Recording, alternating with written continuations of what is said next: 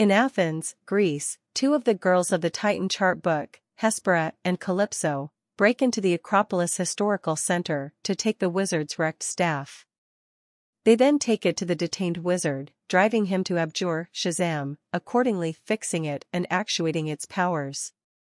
In Philadelphia, Billy Batson with his encouraged kin save individuals on a falling extension yet are called out for the obliteration. At home, everybody is floating separated because of them becoming older and having individual interests. Billy is stressed over being removed from the Vasquez family in the wake of 18 and maturing out of the encouraged framework in a fantasy. As Shazam, Billy is cautioned by the wizard about the little girls of chart book. Billy and his kin then, at that point, do investigate on the girls.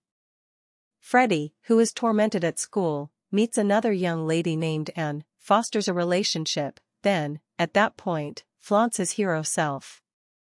Sadly, Hespera and Calypso show up with the staff, taking Freddie's powers, and is unbothered to be their most youthful sister. Anthea. Billy, with his kin, is going to save Freddie. The goddess girls capture him, then put a vault around the city, capturing the family and the city's occupants. Freddie is detained alongside the wizard in their life-following death realm. The little girls of Chartbook uncover they need retribution in light of the fact that the wizard killed Chartbook. The family goes to shake a forever.